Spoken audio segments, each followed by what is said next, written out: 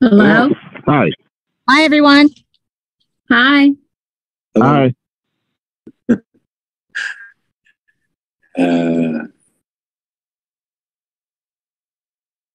All right, good afternoon, everyone. Thank you for attending this meeting of consulting parties.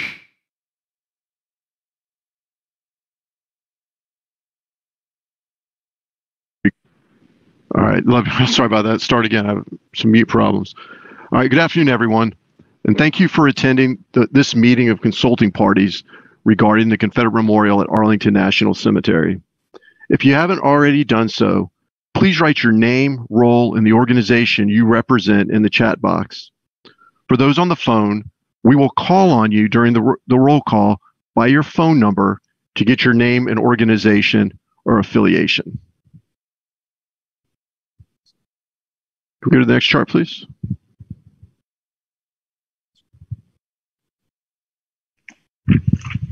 You could probably have that on the bottom at the chat.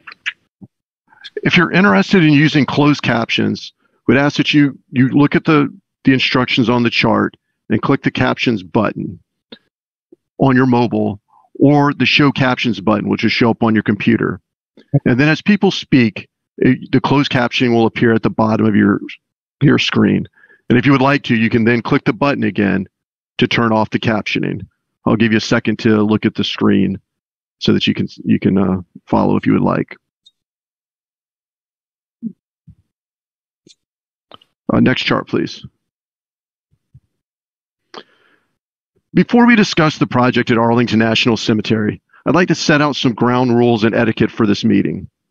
First, all attendees should keep their microphone and camera off until they are called on to speak. Once called, you will have the ability to unmute your microphone and turn on your camera. At that time, each person will have the same allotted amount of time to speak.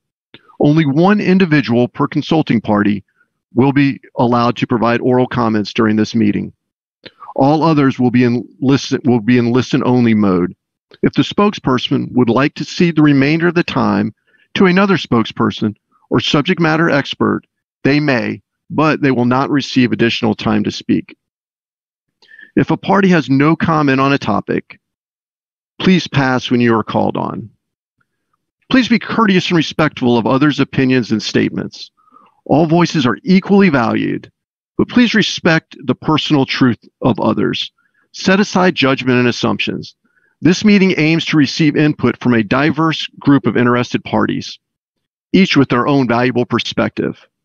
I would like to stress that if anyone makes rude or inappropriate comments, they will be warned through the chat box and may be removed from the Zoom meeting and will not be allowed to re-enter if the actions continue. The audio and visual portions of this meeting are being recorded, and a transcript is being written to help with the writing of the draft environmental impact statement. If you do not wish to be part of the public record of this meeting, please do not make any comments, written or verbal, during the meeting. Lastly, should you have any issues hearing or seeing the presentations, entering questions into the chat box, or for any other technical issues with Zoom, please type your issue into the chat box. Those on the phone should try one of the other numbers in your Zoom email confirmation if you have difficulties. Next chart, please. First, I would like to introduce myself and the other presenter. I am Colonel Weicker, the Arlington National Military Cemetery Director of Engineering. My co-presenter this afternoon is Ms. Caitlin Smith, the Arlington National Military Cemetery Cultural Resources Program Manager and our compliance lead for the NHPA Section 106 efforts. If you have not done so yet, I invite you to visit the project website. The website is shown on this slide, and it's https://www.arlingtoncemetery.mil/Confederate-memorial-removal. The project website hosts all information garnered to date, including the project scope, all consultation with the Virginia State Historic Preservation Office, the Confederate Memorial Phase 2 Survey Report, and the public comment form, among many other pieces of information. There's also a project email that has been included here. Although we will accept comments received through the email address, I encourage you to access the comment form that will once again be accessible from the project website starting on September 29th. And that email is anc-commemorative-works@army.mil. I'll leave the website and the email up for so that you can, if you would like to write it down.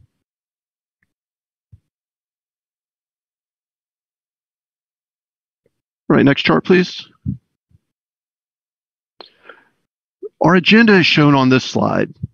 First, we will have introductions and a roll call of attendees.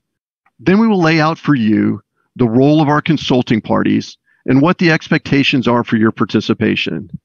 Next, we will provide an overview of the project and briefly describe the Section 106 process and where we are currently at in that process. It is during this segment that we will ask for comments on various aspects of the Section 106 process. And then following the comment period, we will go over the next steps for the Section 106 planning process. At this time, I'm going to turn it over to Ms. Caitlin Smith, our Cultural Resources Program Manager. Next slide. Good afternoon. So on this slide, you'll be seeing a list of organizations, individuals, and affiliations represented today during this consulting parties meeting. Hopefully you see your name on this list. I believe it's on more than one slide. So if you don't see your name yet, we'll show you the next one in just a second. This list is largely alphabetical. We're going to do a brief roll call in a moment to check that everyone's on the list and everyone's in attendance. This again is not the list as noted in the email. This is not everyone who's been invited as a consulting party. This is everyone who accepted the invite to today's meeting. So I'm going to be calling out your organization's name, and if we can have the main POC for each organization, just raise your hand and put a note in the chat. We'll just do our roll call that way. Due to the large number of participants, it will be difficult to do a verbal roll call. So we're going to do it virtually through the chat.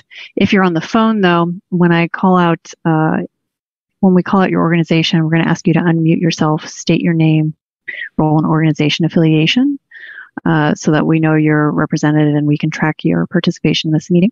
Everyone else online, if you haven't already done so, please enter your information into the chat box, your name, your role, your organization, and affiliation. So go ahead and do that now, and then I'm going to real quick run through this list one by one. We just updated this based on the registrations we were taking in as of 2 p.m. So let us know if you are not represented. So first I have the American Institute for Conservation, AIC. Then I've got the Americans for the Public Arts Network, the American Battlefield Trust, Arlington County Government Historic Preservation Department, the American Historical Association, the Arlington Historical Society, the Arlington House Family Circle, the Commission of Fine Arts, CFA, Defend Arlington. I believe we have an individual representing Defend Arlington, Veterans Defending Arlington, and Heritage Protection of North Alabama. The relatives of Moses Ezekiel. The Environmental Protection Agency, EPA, Region 3. Guardians of American History.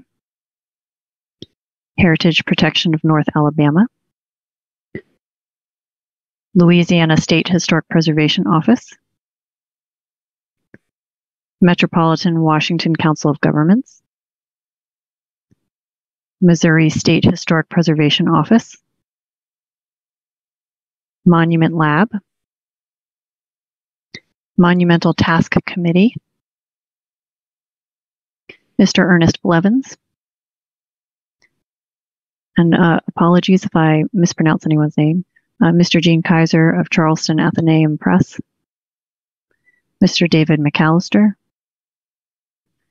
Mr. Ted Eamon, National Capital Planning Commission, NCPC, National Park Service, George Washington Memorial Parkway, National Trust for Historic Preservation. I'm not exactly sure how to pronounce this. Political? My apologies. Preservation Virginia, Save Southern Heritage, Sons of Confederate Veterans, Southern Legal Resource Center. We have several Sons of Confederate Veterans local chapters who opted to represent themselves. The Maryland Division, Beaufort Plowboys, Camp 2128, NB Forest Camp number 3, the Virginia Division, and the Tennessee Division. Friends of Judah P. Benjamin, South Carolina State Historic Preservation Office, Southern Legal Resource Center, Southern Poverty Law Center,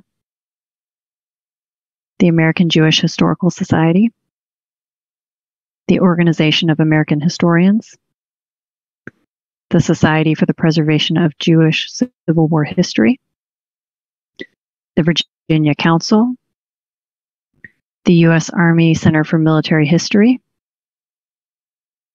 United Daughters of the Confederacy, Veterans Defending Arlington, Virginia Department of Environmental Quality, Virginia Department of Historic Resources, Virginia Military Institute, New Jersey Flaggers. We've got Virginia on there twice. Well, they are very important, of course. The Department of Historic Resources, and last but not least, the Advisory Council on Historic Preservation. So those are all the organizations we are tracking. Obviously, if you represent an organization that's not on that list, please enter that information into the chat so we are tracking it.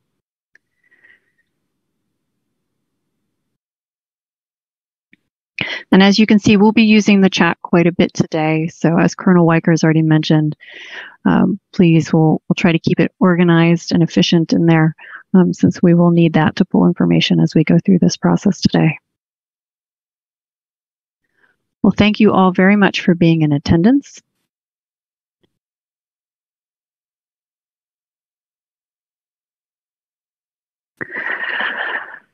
I appreciate everyone taking time today to join us for this consulting party meeting.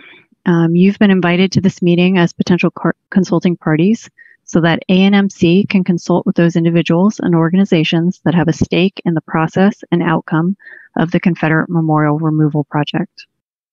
We are soliciting your thoughts, ideas, and suggestions to properly analyze and move through each step of the Section 106 process. We will eventually seek comments regarding potential mitigations for the development of an agreement, such as a programmatic agreement or a memorandum of agreement.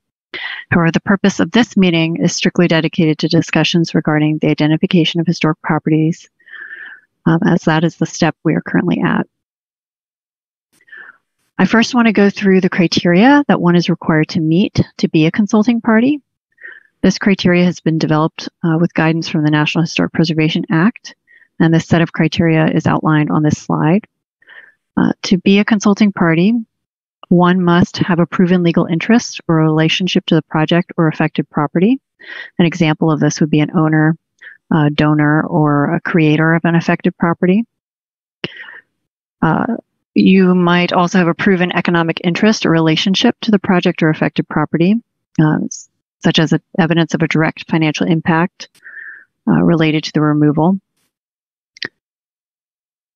You might have you might represent a historic preservation interest as an organization or an individual. You might be a subject matter expert or an official representative of a public interest group in historic or cultural resource preservation. Examples might be a historic preservation expert, an expert in public memorials or Confederate memorials, cemeteries, and grave sites, an expert in public art, an expert on the sculptor, in this case Moses Ezekiel, an expert on African American history, on Jewish American history, or on historic and cultural landscapes.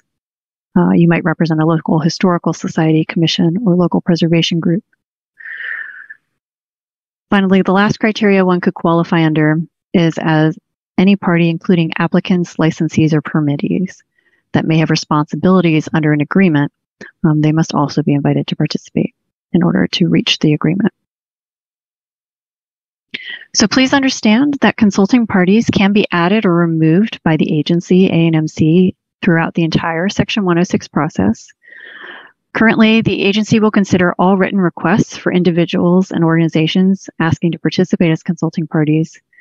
The Section 106 process allows for the entry of new consulting parties throughout the process if the agency, the State Historic Preservation Office, in this case, the Virginia Department of Historic Resources, the DHR, and in some cases, the Advisory Council on Historic Preservation, if they agree.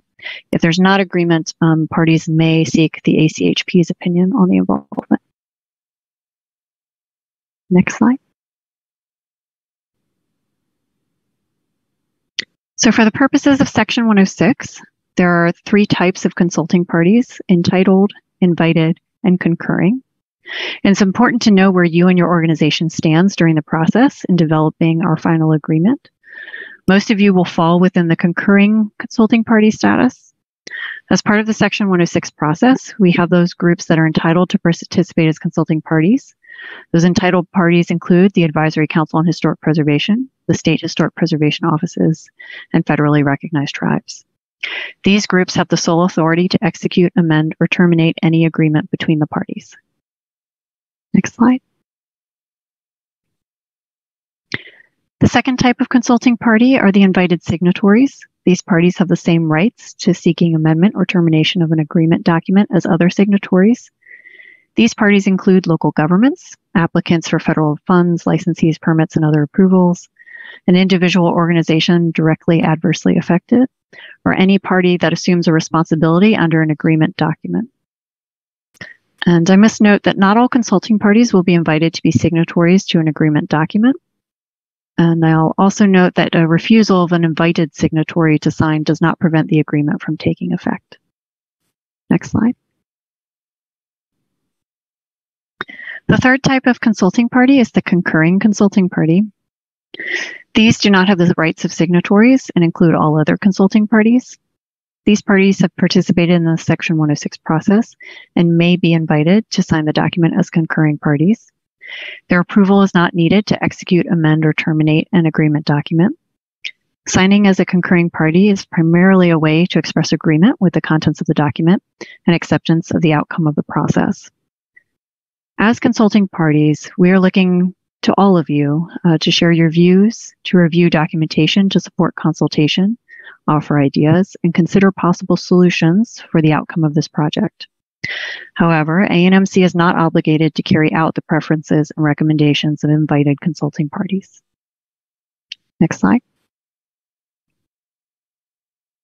So as most of you know, the proposed project is for the removal of a monument that commemorates the Confederate States of America from Arlington National Cemetery.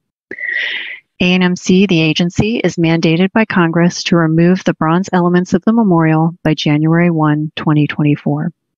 The granite base and foundation will remain in place to minimize the risk of inadvertent disturbance to graves. There are no remains under the memorial, and the remains of those buried near or in the section will be protected and will not be relocated. ANMC understands that the removal of the Confederate memorial must be conducted in a manner that ensures the safety of the people who work at and visit the cemetery, while also protecting surrounding graves and monuments. The entire process, including disposition, must occur according to applicable laws, policies, and regulations. If you wish to know more about the specific details of the memorial itself, please visit our website, which is listed on the slide, and please refer to the other documents that were sent to you in various links in your invite to this meeting. Next slide. ANMC is currently executing a coordinated NEPA and NHPA compliance effort to ensure our federal agency meets the requirements of all applicable laws, policies, and regulations. Before undertaking a federal action, all federal agencies, including the Army, must ensure compliance with NEPA, also known as the National Environmental Policy Act. This ensures that all federal agencies explore reasonable alternatives to the proposed action, that potential impacts to the environment are thoroughly analyzed, and that the public has an opportunity to provide input. ANC is analyzing the environmental impacts that could result from implementing the proposed action or any reasonable alternatives. The agency does this by developing an environmental impact statement, also referred to as an EIS, for the project. In this case, the impacts are related to the decision to remove the bronze elements, the disassembly of the bronze elements from the stone base, and the storage of the bronze elements. We are currently in the process of preparing a draft EIS. We are soliciting comments and discussion from the consulting parties with regards to potential impacts to historic properties on the disassembly and storage. These discussions will feed into the preparation of the EIS as well as any potential mitigations under Section 106. The Army must comply with the NEPA and NHPA requirements prior to any determination being made as to a final disposition of the monument, including the possibility of transfer to a third party such as the Virginia Military Institute. While we are aware of Governor Youngkin's interest in the possible transfer of the memorial to a third party such as the Virginia Military Institute, the focus of today's discussion needs to center on the identification of historic properties. Next slide.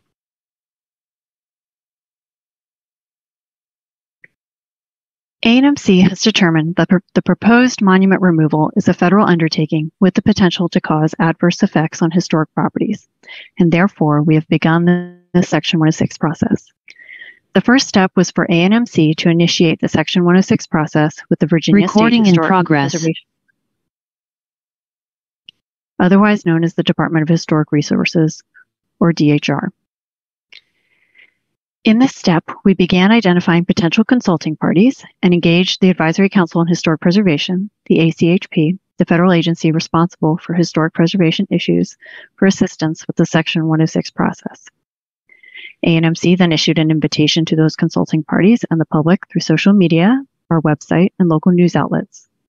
This occurred with the NOI on August 4th.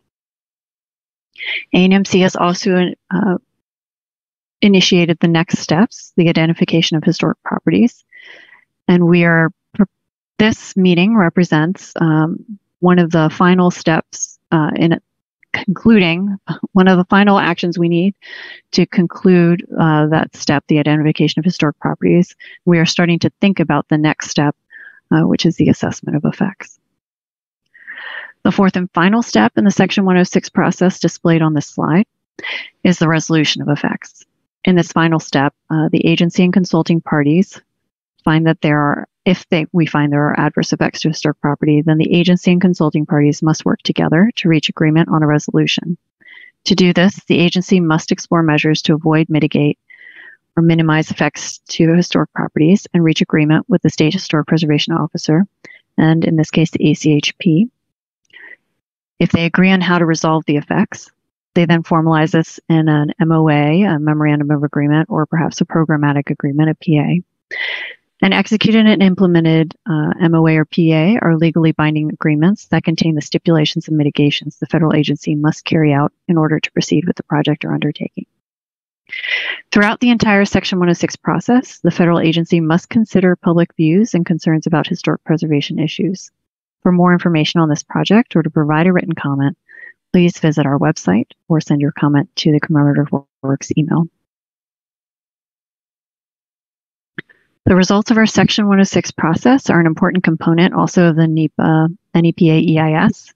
The process will feed information on impacts to cultural resources into that environmental impact statement, and that is why we are working on these two compliance efforts in conjunction. Next slide.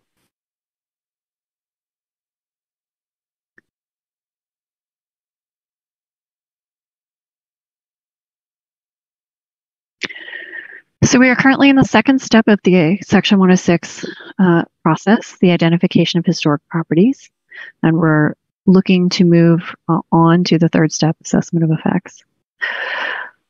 First, one must understand what a historic property is for us to discuss. discuss this. Historic properties are only those properties either listed or eligible to the National Register of Historic Places in this case. To identify all historic properties within the area of potential effect, otherwise known as the APE, the agency develops this in concurrence with the State Historic Preservation Office, in this case, the DHR. The APE is the geographic area within which an undertaking may directly or indirectly cause alterations to the character or use of historic properties. This includes the location where the project may be visible and or audible. Our original APE was concurred upon by the DHR. However, during the scoping period, we've received comments requesting that the APE be re-examined.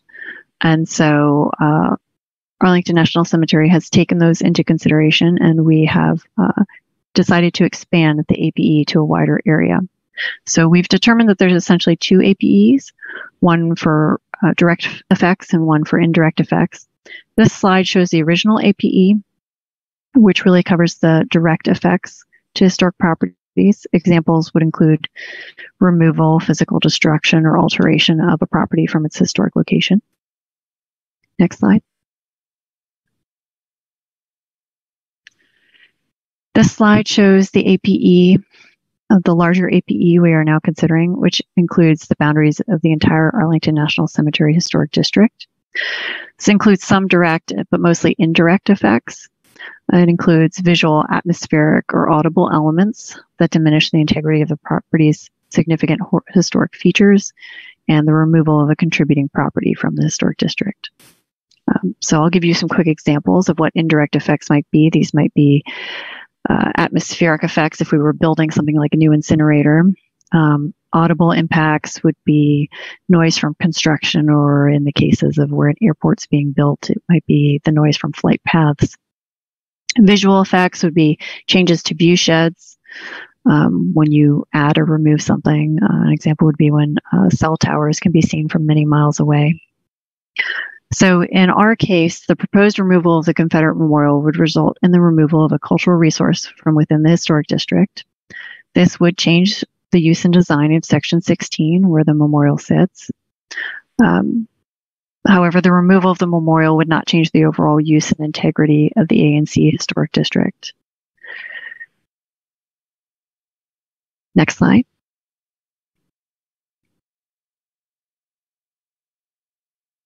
All historic properties within and adjacent to the APE that may be affected by the undertaking must be identified in this step of the Section 106 process. Historic properties within and adjacent to the APE include the Arlington National Cemetery Historic District, the Arlington House Historic District, the Fort Myer Historic District, and the Confederate Memorial. VDHR, our State Historic Preservation Office, recently concurred that the Confederate Memorial is individually eligible to the National Register of Historic Places.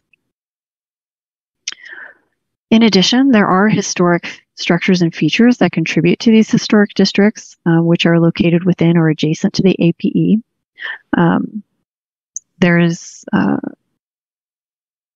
So the indirect effects, historic properties within the area of indirect effects include contributing features and structures within the viewshed of the proposed undertaking. And this slide provides this list of properties that are visible to and from the Confederate Memorial. There are no known archaeological resources within the APE, and the project does not include any ground disturbance. Next slide, please.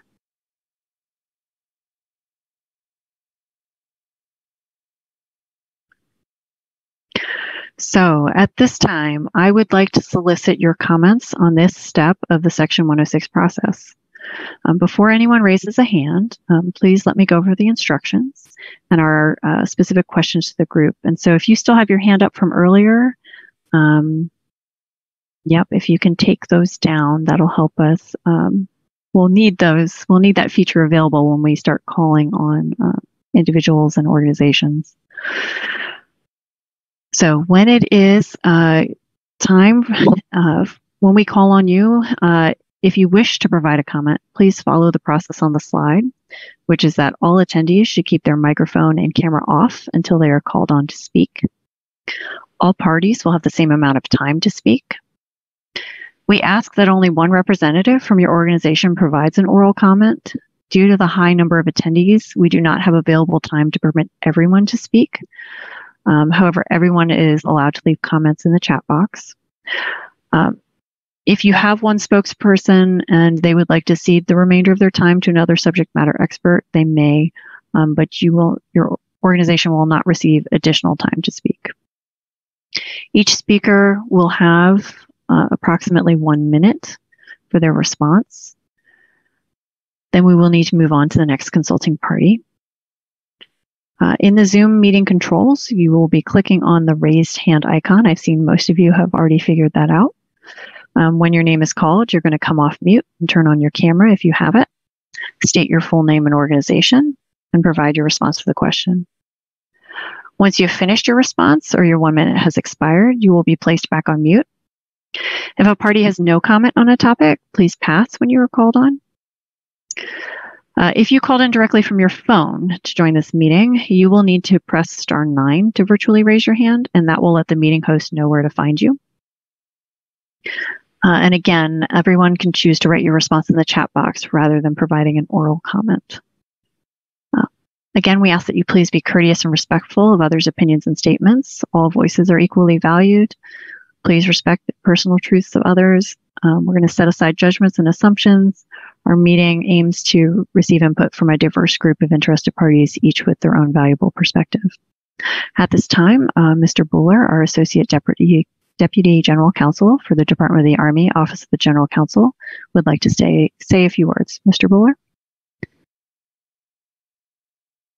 Good afternoon to everybody. My name is Justin Buller. I am from the Army General Counsel's office, and I've been asked to offer a couple clarifying comments with regards to the purpose for today's meeting. Very specifically, the purpose of this meeting is not to discuss opposition to or belief in favor of removal of the monument. That decision was made nearly a year ago by Congress. They have mandated the Department of Defense to take this action, and this is a non-discretionary action by the Department of Defense. Therefore, the purpose of this meeting will not be served by you stating your opposition to or support for removal. Further, the purpose of this meeting is not to determine disposition of the memorial. At some point in the future, that may be a point of one of these meetings, but at this time, it is not the point. I appreciate everybody's time and attendance in this meeting. Thank you.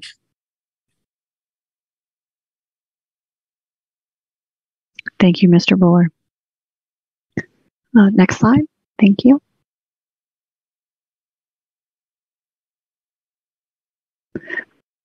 Our first question to the consulting parties is, well, first we'll take a quick poll. We'll let you test that raised hand feature.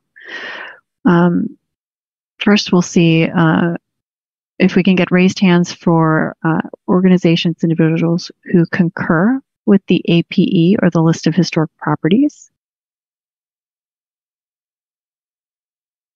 You can raise your hand. Thank you. You can also enter your concurrence in the chat.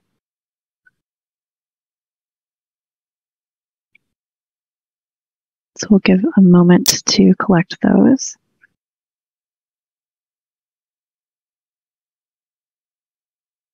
Thank you all. And then you can take those hands down.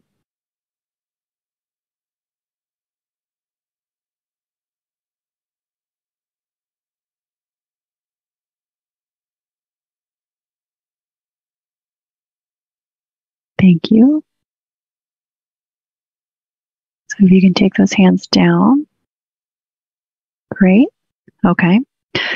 If you do not concur with the APE or the list of historic properties, if you would like to raise your hands,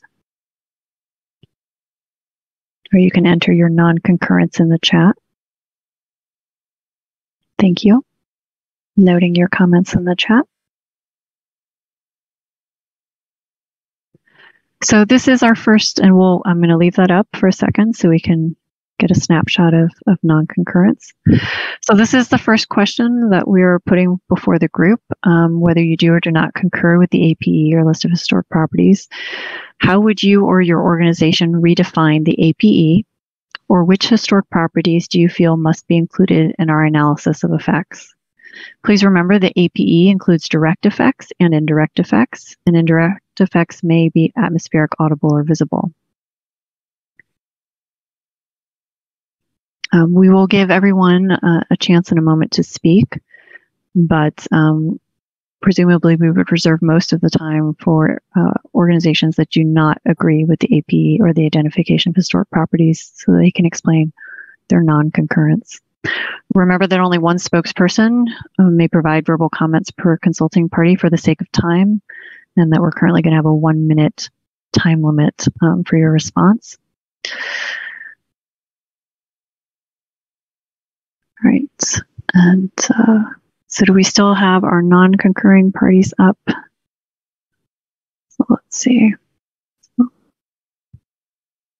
to see the best way for me to call on individuals.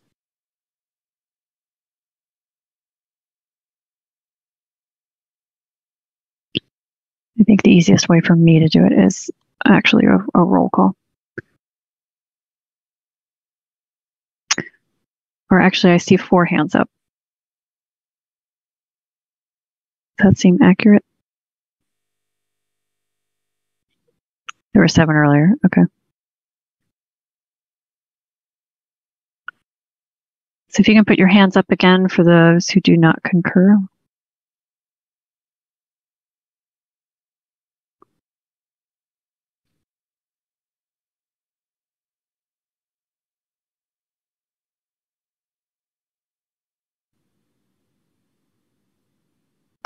I see 8. I see 8. Okay. All right. So I will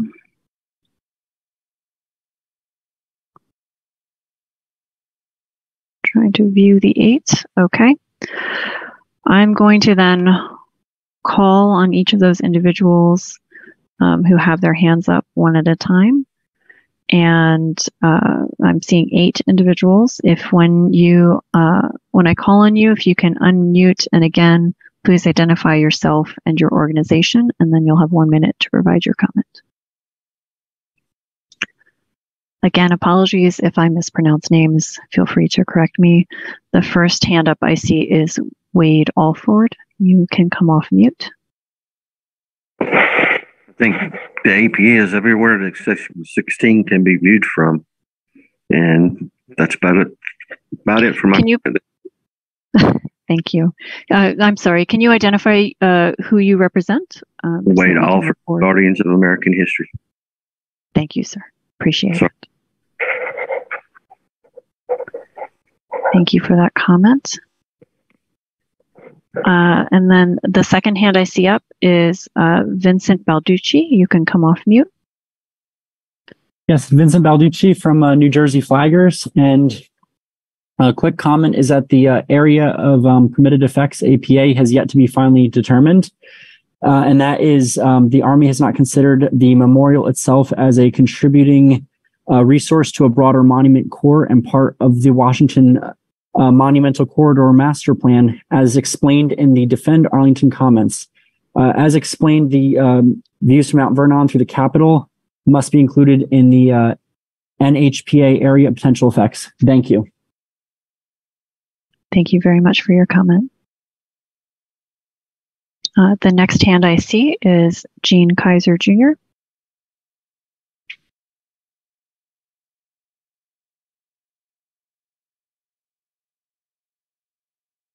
You can come off mute.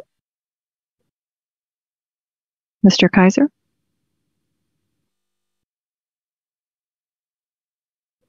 Can you hear me? Yes. Oh, okay, great. I think the APE is much too small that it should include the entire Washington Monumental Corridor Master Plan.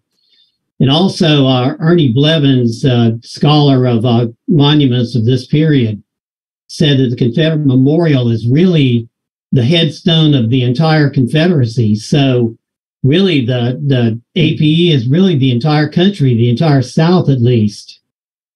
So, and I'd also like to make the comment that we didn't really have a lot of time to prepare our comments with only, a few hours of notice. I would have loved to have submitted a written comment, but the time period was only 3 hours from the notification. So that's my comment. Thank you for your comments. The next hand I see is William Mason.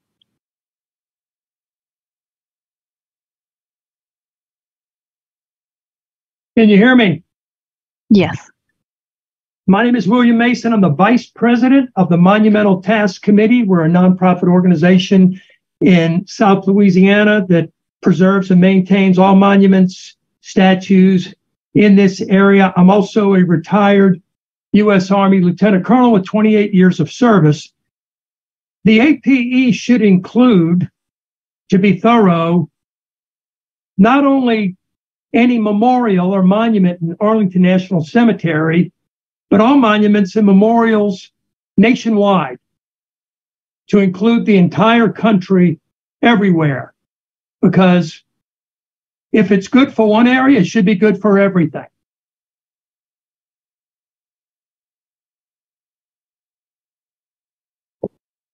Thank you for your comment. Thank you for your comment and your service. The next hand I see is Ann McLean. Hi, can you hear me? Yes. Thank you for the opportunity to speak. The APE should include everything that was in the McMillan Olmsted Plan. It should be much wider with George Washington National Parkway. This was all part of a complete program to memorialize the healing and the reconciliation of the United States after the war between the states and finished, and after the Spanish-American War. So that this area needs to be expanded. And that's my comment. Thank you. And can you please state who you represent? Oh, yes, I represent the Virginia Council. Thank you. Thank you. The next hand is David McAllister. Hello. Am I on? Yes. Fine. I'm David McAllister with the Friends of Judah P. Benjamin. And I agree with the previous speakers that the area of potential effect is really much broader, at the minimum, including the entire United States, because this particular memorial ties together all the other memorials at national parks, especially battlefields, anything that has to do with the war between the states. And it actually has a worldwide effect because it affects the perception of Jewish artists worldwide. That's why Judah P. Benjamin, Friends of, is particularly interested. A focus of the national attention was the vision of McKinley when he initiated this entire project. The APE is much broader than just the circumference of Arlington National Cemetery. Thank you. Thank you for your comment. Next, Jenny Wadowski. Hi, my name is Jenny Wadowski. I'm president of the United Daughters of the Confederacy. At this time, I believe that this should be, the APE should include all areas, as this was a monument to bring our country together after the war. It was to bring healing and peace. And at this point in time, we need to put this on the historical registry. In 1907, the Daughters took on this project. It was approved by 4 presidents, along with the Arlington National Cemetery, every step of the way to build this and to put this in this section. And I believe that we need to have more time on this and to be able to look at it so that we can continue what President McKinley started back then. So please take in our words, and I hope that we hear some positive things. Thank you. Thank you for your comment. Next up, Edward Phillips. Hello, this is H. Edward Phillips. I am the National Public Affairs Officer of Sons of Confederate Veterans. And I do believe that the APE should be expanded. And the rationale for that is in Section 16, where the monument resides, the Reconciliation Memorial, there are Confederate service members, veterans who are American veterans, and they represent each and every Confederate state, or former Confederate state, I should say. So to me, logically, even on the memorial itself, it names and lists each one of those states. I think those state SHPOs should be involved. I believe we haven't had any commentary from them. And it's one of those, it's going to impact their residents, their citizens, because their citizens are people who descend from some of the men who are buried in Section 16 and some of the spouses as well. So I think to just narrowly define it and keep it limited to ANC itself is too small of an area, because I think this impact, each one of these states has a quote unquote dog in the hunt. They should be able to come here and provide commentary and try to help move the ball forward. Thank you for your comments. My comments. Thank you. Thank you. Next, Kirk Lyons.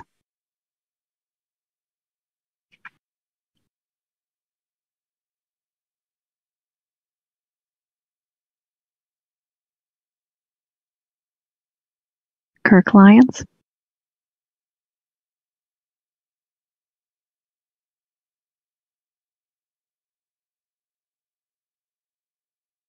I can come back to you. Nope. I'm out. Okay. Great. Kirk D. Lyons of the Southern Legal Resource Center. I'm a director. The APE should be broadened. The Confederate Reconciliation Memorial is of national and international importance. Moses Ezekiel was the first internationally acclaimed Jewish American sculptor of the late 19th century. This is his masterpiece. It's an art treasure. If the Nazis had demolished this during World War II, they'd have been prosecuted for it at Nuremberg as an episode of cultural genocide.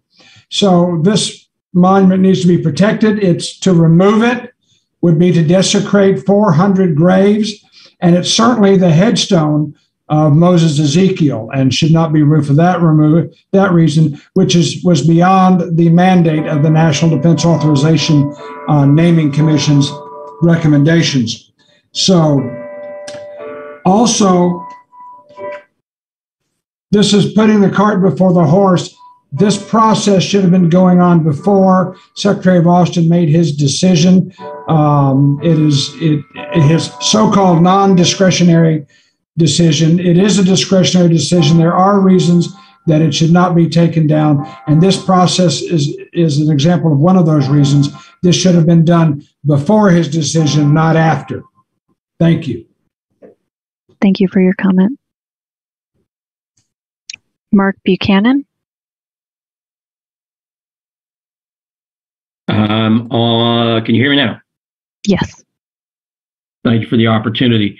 Secretary Austin directed the DLD to adopt the Naming Commission's recommendations before the decision to do the NEPA process. And this environmental impact statement must consider the political motives that came along with all of this. Decisions based on political motives of the day can have significant impact on the historic and cultural environment of our American people. Arlington is where this monument belongs. Where it stands and what it represents cannot be adequately replicated in any other location. It creates a dangerous precedent. That's why the APE needs to be expanded, because this will have an effect on the fact of moving future monuments from federal lands. I'm currently out in South Dakota right now, and there are people there who fought and killed federal troops out here, and their monument is located on the battlefield right next to the national monument there at Little Bighorn. This could affect that location as well. Leave the Reconciliation Monument alone and deal with the real issues facing our country. Don't allow a temporary political agenda to ruin our precious national treasures there or at Little Bighorn or any other place across this United States. Thank you for your comment. So I see one more hand for the non-concurrence, James Schillinglaw. Yeah, can you hear me okay? Yes. I'm not used to this kind of a platform. My name is James Schillinglaw. I'm with Save Southern Heritage. I'm one of the founding members, 20-year Navy veteran, and I do not concur with this. I think the time schedule is very quick for such an historic monument. You know, even if you're for or against it, we need more time to work with this. Or, you know, I don't really agree with VMI getting it because VMI has nothing to do with this monument. I think if you're going to do anything with it, give it back to Sons of Confederate Veterans. But I'm sure I'm a life member of Sons of Confederate Veterans. I'm sure they would agree to keep it in place. I think it's a very historical monument. I don't think it has any kind of impact where it's at. We've always been told, take the Confederate monuments out of public view and put them in the cemetery where the soldiers are. And that's exactly where this monument is. And the platform of Save Southern Heritage is the monument should be where the Confederate soldiers, exactly where it's at. And we're against this timeline that you've put us on. We would like to extend more timeline or have more dialogue or understand more of this APE that you've come up with. And we have no understanding of who it's supposed to impact anyways. If there's a victim of this monument, we would love to meet this person. Thank you. Thank you for your comment. I see John Coffindaffer.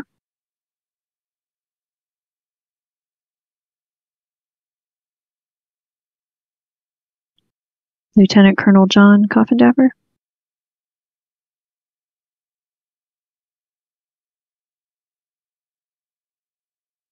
It looks like you're unmuted. Oh, no, you're on mute again.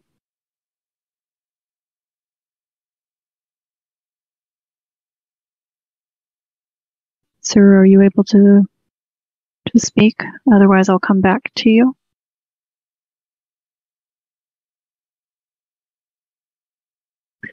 I'm going to move on for a second and come back to you. James Schillinglaw.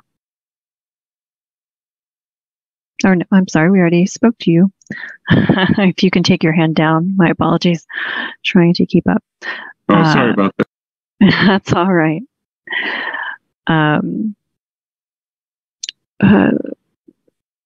Lieutenant Colonel Coffindaffer, it looks like you're unmuted, but I'm not hearing you.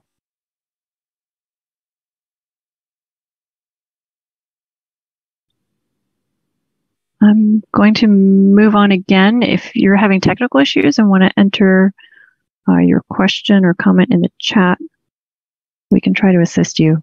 The next hand I see is L.M. Siegel.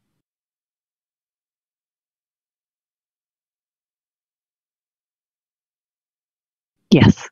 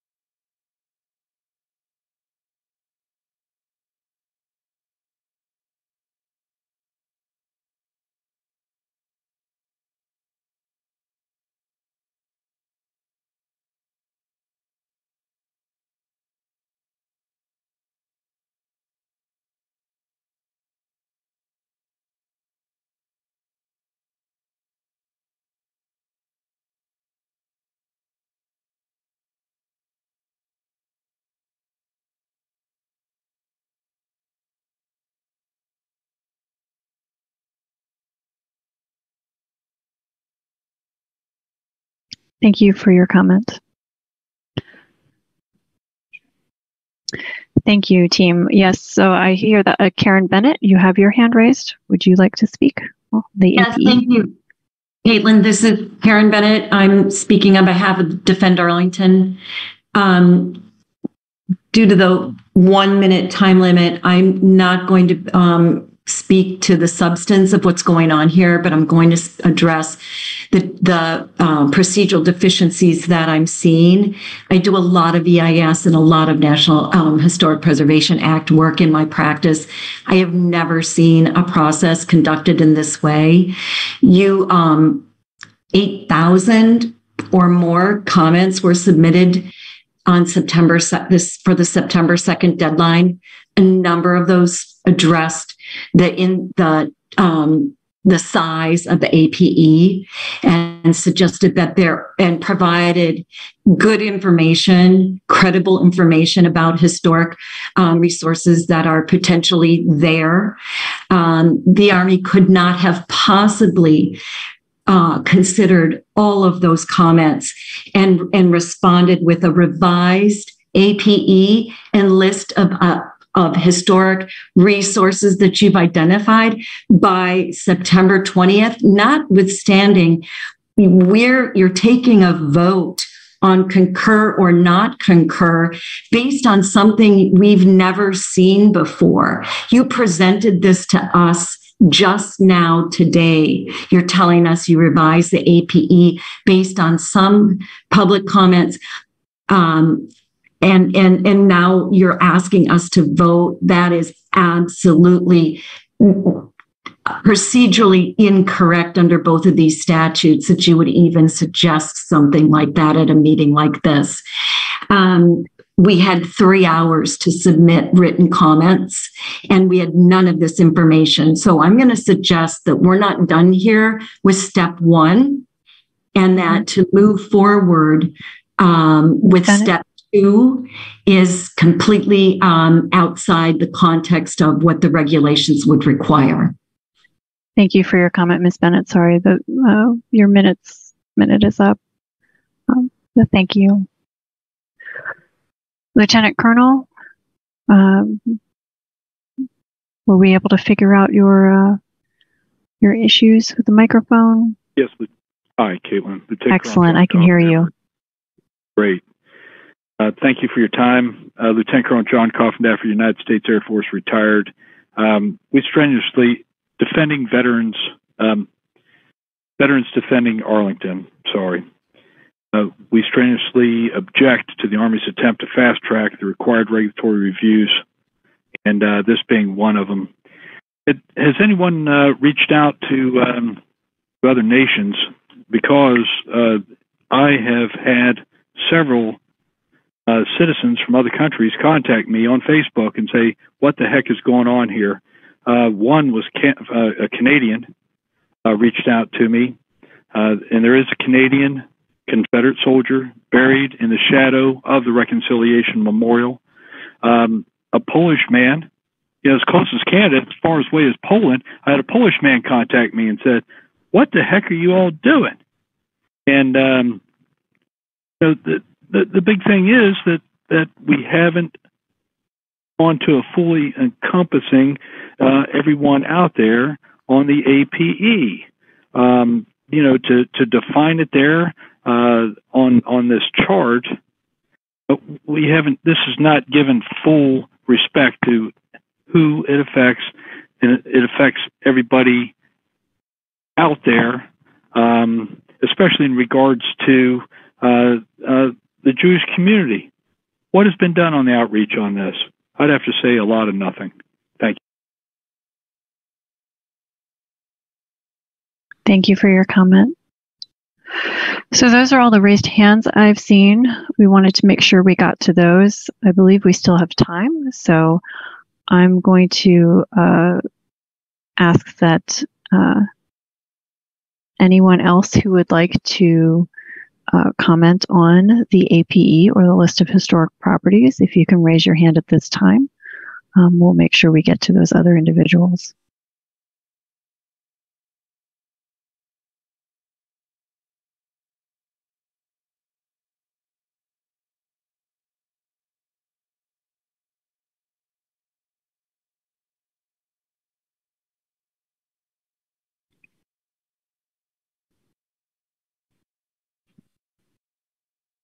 So I'm pausing to see if anyone else would like to comment on the APE or the list of historic properties.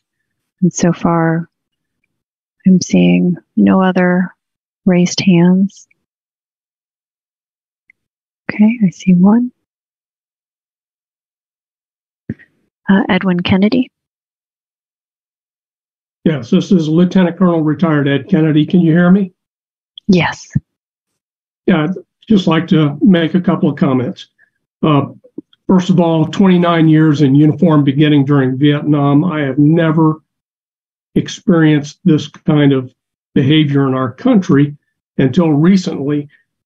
And what I find disgusting is that false premises keep being parroted. For example, this does not commemorate the Confederate States of America. It commemorates the soldiers who are dead and buried there. So we got to get past parroting false premises because they become truths to some people. What's going to happen in a few years when people say, well, we want to get rid of Union Army memorials because the Army was segregated from 1863 until 1948 officially? That's racism. So what about all those monuments that are to the Union Army? And I can only name about 3 on my fingers of those dedicated to Black soldiers in the war. What about all the ones with the white faces on them to the racist Union Army? This is going to be the same problem in just a few years. We'll get into this frenzy of shark feeding, blood in the water. Someone's going to say, Black Lives Matter will say, those are racist, they need to come down. That's all I have to say. Thank you. Thank you for your comment. So before I move on to another topic, again, anyone who would like to speak on the APE or list of historic properties, concurring, non-concurring, if you have a comment and would like 1 minute to speak, please raise your hand now before I move on to our next topic.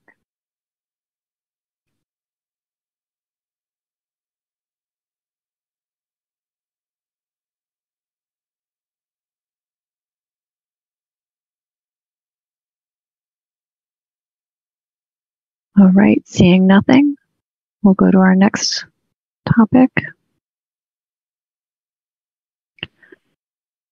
So as has been stated, we have not moved beyond identification of historic properties. This meeting is an important step in concluding and determining what the appropriate APE list of historic properties is. We are starting to think about and develop our finding of adverse effects. We do believe that there are adverse effects. Adverse effects, as they are defined in the regulations, state that adverse effects are when an undertaking may alter directly or indirectly any of the characteristics of a historic property that qualify it for inclusion in the National Register in a manner that would diminish the integrity of the property's location, design, setting, materials, workmanship, feeling, or association. One of the things we must look at are the potential effects to all historic properties identified in the prior Section 106 step and determine if the undertaking will have any effects on these properties. So today we will seek comments from you, the consulting parties, on the assessment of effects to historic properties. Do you believe that there are effects to historic properties that have been previously identified in addition to the Confederate Memorial and the Arlington National Cemetery Historic District? At this time, we are only seeking comments on effects of the disassembly and storage of the bronze elements of the memorial.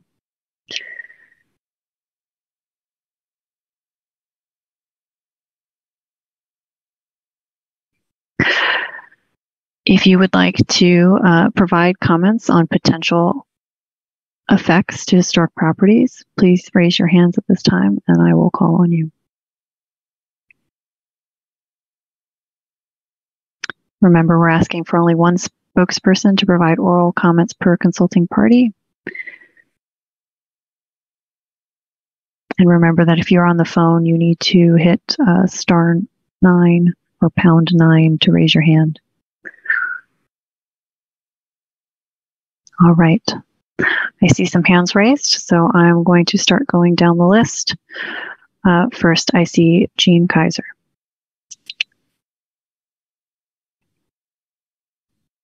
Can you hear me? Yes. Okay.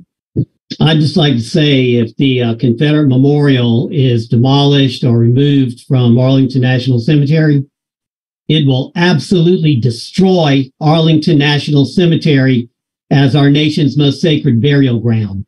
If ANC destroys a 109-year-old monument to peace and reconciliation, you know, the NDAA from 2021, Elizabeth Warren's amendment, it does not require the Confederate Memorial to be removed. I know your material that you have on the website states that, but that is not true. The NDAA does not even mention, Congress did not even mention the Confederate Memorial. What Congress did was set up the Naming Commission, and they submitted reports, and the Naming Commission's report on the Confederate Memorial is not true. It's a fraud, in fact. It's a historical fraud. It does not even mention the reconciliation theme that came about by numerous presidents. All the memorial wreaths that were sent to the Confederate Memorial, Barack Obama sent a memorial wreath. He was certainly not commemorating the Confederacy. If you remove the Confederate Memorial and leave 500 graves in concentric circles around it, you desecrate all those graves and all those states that those people came from. Is at least 15, maybe 18. Sir, my apologies, but your time is up. Okay, thank you for hearing me. Thank you. Thank you for your comment. Next hand I see is Ann McLean. Thank you for allowing me to speak. I'm from the Virginia Council, which is a preservation group in Virginia. If this is removed, this actually diminishes the importance of the monument to the Spanish-American War, which was a precedent for the circularity that is seen in this design by Moses Ezekiel. That was derived from the monument to the Spanish-American War. And to remove this, they talk to each other. All of these sculptures in whether it is kind of connected to the Memorial Bridge, which was a huge Band-Aid between Virginia and the Lincoln Memorial, whether it is the GW Parkway, all of these talk to each other. And this is built off of the Tomb to the Unknown Soldiers also, which is, as you've walked probably around, see how close it is to this. To remove this is just complete folly. And no one with the title of preservationist should ever want to remove bronze elements of such a high skill and quality as well. Thank you. Thank you for your comment. And again, I do appreciate when you open up your mic, if you thank you, your organization, since everyone is not familiar with everyone in this meeting. The next hand I see is Vincent Balducci. Hey, y'all. Vincent Balducci from New Jersey Flaggers. I am the president. And this is coming right from the heart because, again, I wish that we would have had a little bit more notice to speak on this. One thing that really just disgusts me with this is that this is in a cemetery, and to other people's comments, right? When this whole stuff started, the thing was, okay, move everything to a cemetery. What does this say to other veterans that are buried at the cemetery? You know, we've seen time and time again where it starts at one monument and it leads down to the graves. We've had 3 Confederate generals be dug up this last year in various states. We never thought that would happen. My ancestor is buried in Arlington, General Fightin' Joe Wheeler. Do I have to worry about his memorial being removed next because he proudly wore the gray? And not to mention that this monument, this high quality art, it's irreplaceable. It will be destroyed from removal. And you also have graves that will be impacted by the removal process to where it cannot be effectively replaced. And that's coming from the heart. Again, very disgusted in this. Thank you for y'all's time, and God bless Dixie. Thank you for your comment. The next hand I see is Wade Alford.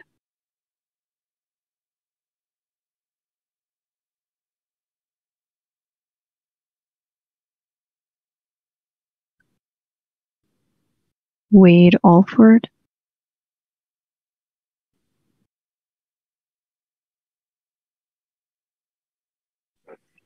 Can you hear me? Yes. Okay, I'd just like to ask, who's going to speak for those dead veterans buried in those circles that decided to be buried around that monument? We can't ask them. This is unmitigatable. This is crazy. And I don't appreciate your timeline. That's all I got to say. Thank you for your comments. Judith Ezekiel. Can you hear me? Yes. Yes. Hi, I'm a professor of history and co-initiator of a letter of 42 relatives of Moses Ezekiel signed in 2017 asking for the removal of the monument. I think that it will have a positive effect for many reasons, among them the fact that the statute promotes false narratives, several false narratives, and among them the myth of the Black Confederate soldier. Removing the monument, no one's talking about destroying it at this point, would be a positive. It would have a positive impact. It would also make it a much better atmosphere for African American families visiting the cemetery. Most of the signers, I think all of the signers were Jewish. There's no way that this is an anti-Semitic act.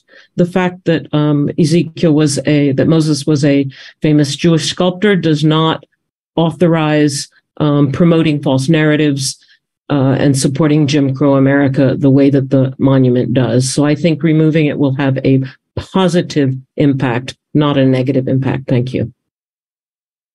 Thank you for your comment. William Mason. Can you hear me? Yes, we can see you. I'm William Mason, Vice President of the Monumental Task Committee down here in South Louisiana. I believe wholeheartedly this will have a very negative effect on all historic properties, because the whole concept of judging yesterday's events on today's standards is a very slippery slope that has no logical end. We could therefore, on the basis that their politicians are using to remove this monument, we could connect the dots out to various other monuments around the country, including the one the gentleman earlier stated in South Dakota to the Indians. And I am personally involved at the local level with the VFW, American Legion, every veterans group in this area. We're contemplating a new monument to veterans that are very good friends of ours who didn't come back from Afghanistan and Iraq. We don't want to embark on an endeavor that's a lot of work, putting up a monument to today's heroes, if years from now a politician is going to say we fought for oil or some other reason, and then have that monument or memorial removed. Thank you for your comment. David McAllister.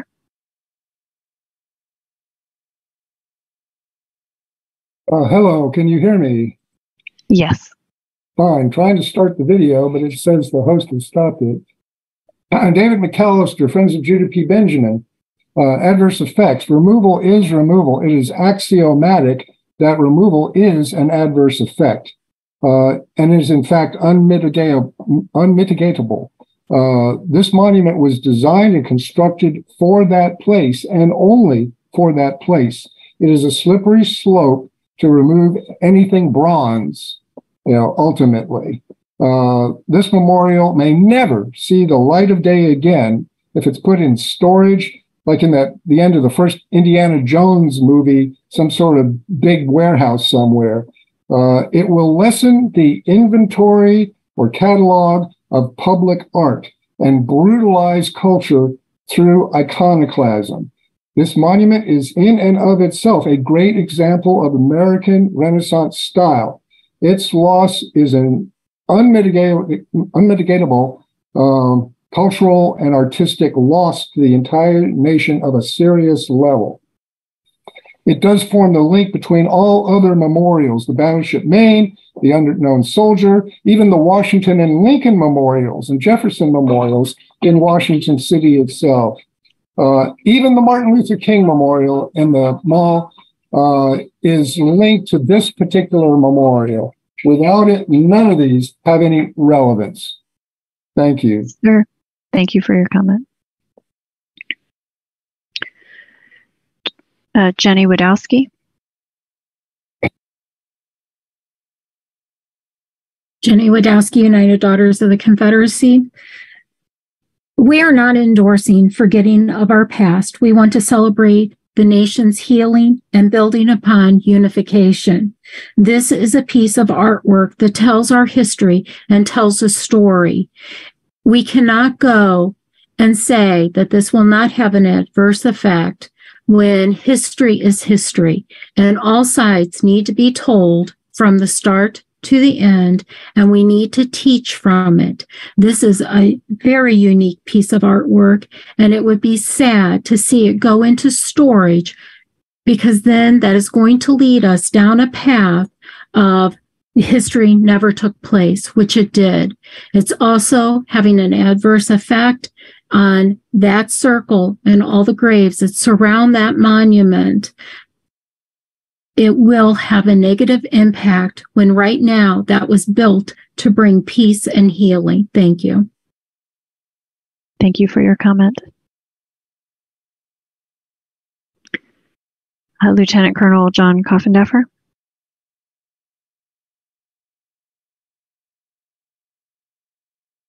Hi, this is Lieutenant Colonel Coffindaffer. Can you hear me? Yes, we can. No. I've attended several of these meetings.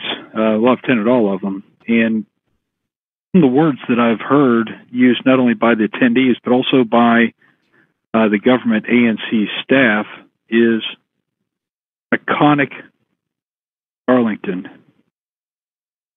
nation's most hallowed and sacred ground. Iconic. Is this what we do to our iconic and most sacred and hallowed ground in America? Is this what we do? We remove things because of presentism?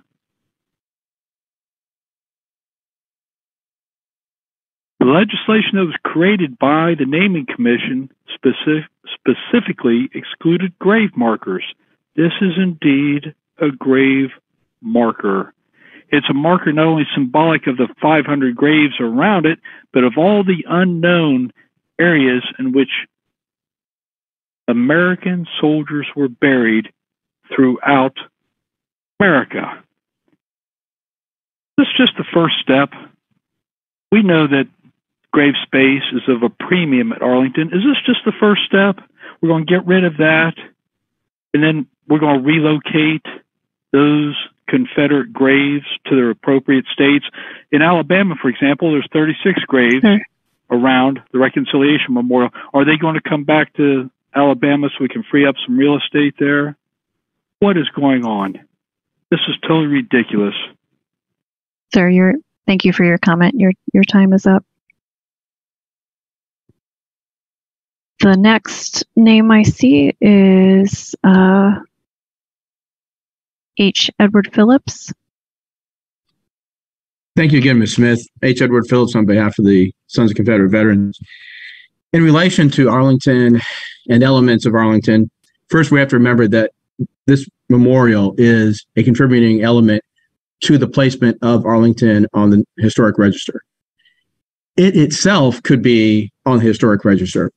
And in particular, when you look at the Tomb of the Civil War Unknowns, which is a vault, a burial vault that houses or contains the remains of 2,144 soldiers of the war, both U.S.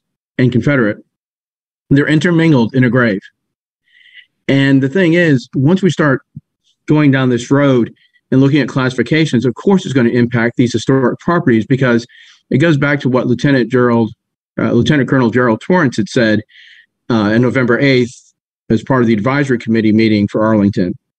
And he basically said it's insidious to move this. You have to have this element in place to tell the story of the Civil War. And the last point I've got is that there's also a marker that contextualizes the monument. And if people want to read the contextualization, they can read what the government thinks about this monument. But again, I think it unduly impacts ANC, and in particular the Civil War Unknown Soldier's Vault or Burial Chamber. Sir, thank you for your comment.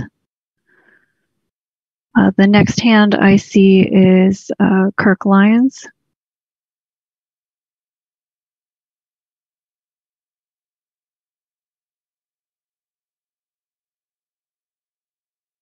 Thank you. My name is Kirk D. Lyons. I'm the director of the Southern Eagle Resource Center. If you remove this monument, you will damage it.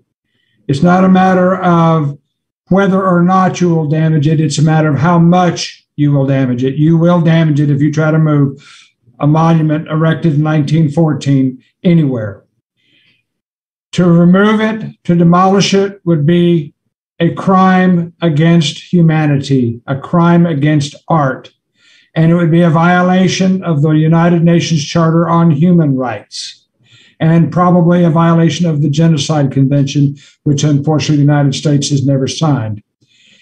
If you take this down, you desecrate a grave, you take away the headstone of Moses, Ezekiel, and 400 plus other veterans that are buried there. This should not be done, and you should leave it alone. Thank you. Thank you for your comment.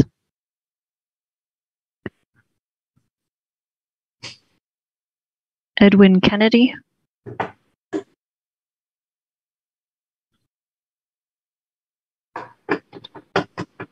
Can you hear me? Yes. Hi, this is Lieutenant Colonel Ed Kennedy. I'm a retired Army officer. Spent 19 years teaching graduate studies at the U.S. Army Command and General Staff College. I'm a certified military historian, taught the Civil War core curriculum and electives. For 25 years, I've been giving talks on Black Confederate soldiers, and I like to dissuade people that there's a myth. It is a fact that they existed. We get back to the false premise. People say, well, there's a Black enslaved mammy on the monument. False. We don't know if she's enslaved or not. No one knows that. There were thousands of freed Blacks in the South. How do we know that that person is enslaved or not? So the premise is wrong. So the argument to take the monument down because of racism is wrong. I wish somebody would ask Al Arnold back. He came to one of the first meetings and spoke. Al is Black. He's very proud of his Black ancestor who served as an orderly for General Robert E. Lee. He's published 3 different books on this topic. Sir? Yes. My apologies, but your minute is, Thank you. is passed. Thank you for your comment. L.M. Siegel?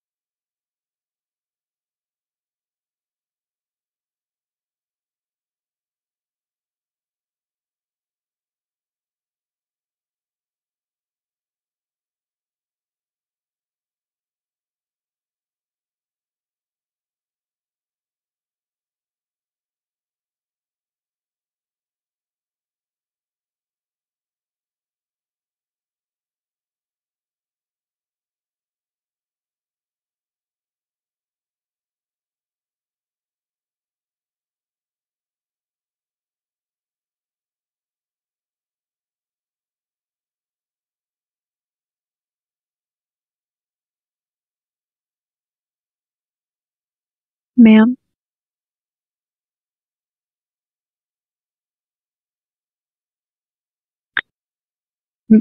Thank you. Your minute is up. Just a reminder to the group, if you can, we want to make sure we're accepting comments related to, in this case, adverse effects, or if you had comments on the AP or historic properties that were not addressed earlier.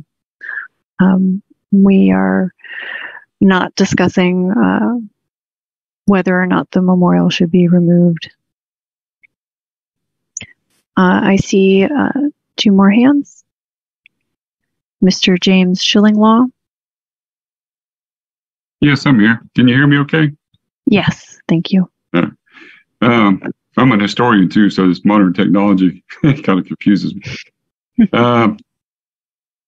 Well, the first thing I want to say, I just don't understand why we're even having this conversation about the monument. I know we're not supposed to argue, move or stay or whatever. I just don't know why this came onto the national dialogue, because it's the Arlington National Cemetery, and this is a monument, really a marker marking the Confederate graves. The statue itself is about, the soldiers. It's not about the Confederacy or, this stuff. I just don't see how this even is being talked about today. But besides the point, some people are saying it might be offensive to other people. But if you remove it, you could breed racism, because if, the soldiers, descendants of these people see their monuments come down, they might breed racism in their soul. So if you keep it up, you're kind of keeping racial tensions at bay. That's one issue to kind of understand too. That's what Charlottesville was all about. That's the reason why these monuments started coming down.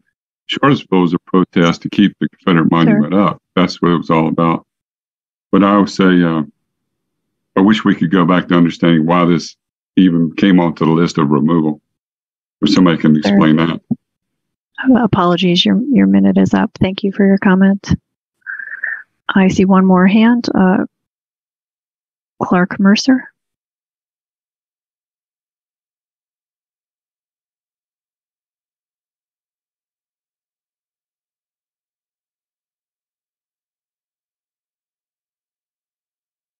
Clark Mercer. My hand was up accidentally. My apologies. Okay. Thank you.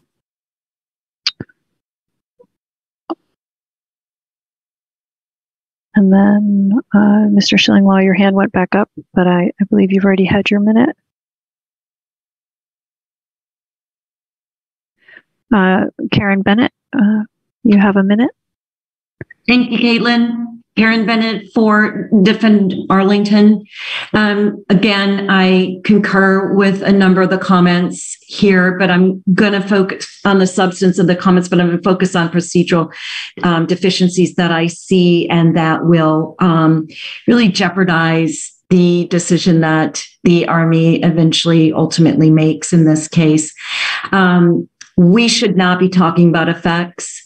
Yes, of course, we think there are effects to historic properties. And in our comments on September 2nd, we named a number of, provided a great deal of additional information that the Army is required to evaluate and consider.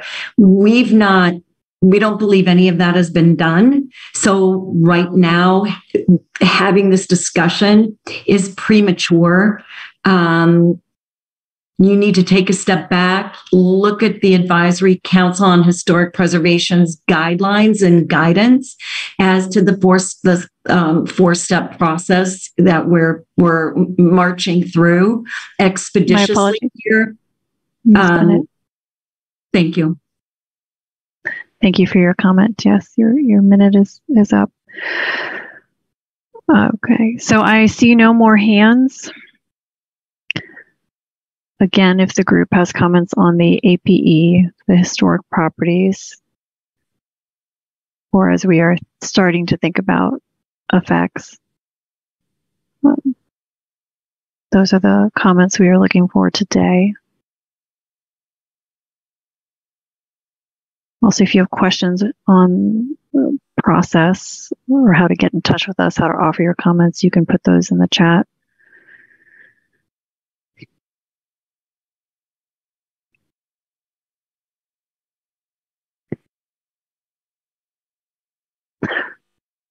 I am seeing no more hands. So if we can go to our next slide. So again, our agency, ANMC, continues to consult with the DHR on the current step, identification of historic properties. That is where we are at today. That's what you're seeing on this slide. That is not concluded yet, and your input helps us greatly as we work towards that. We will hold subsequent meetings with the consulting parties to discuss if there are adverse effects and if there are, how to resolve them in future.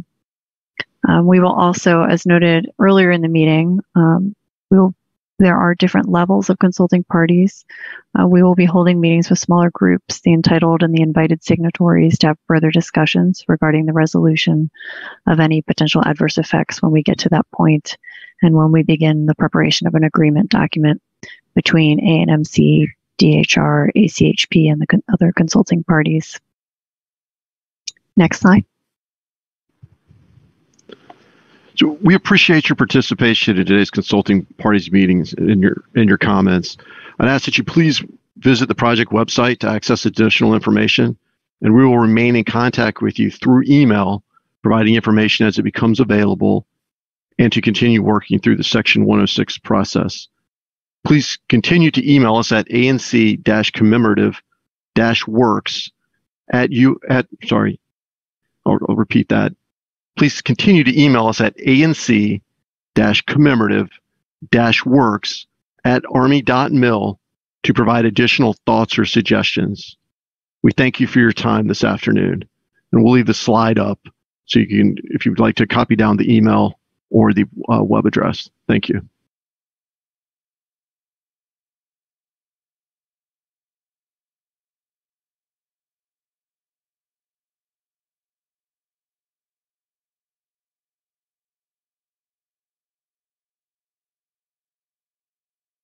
Recording stopped.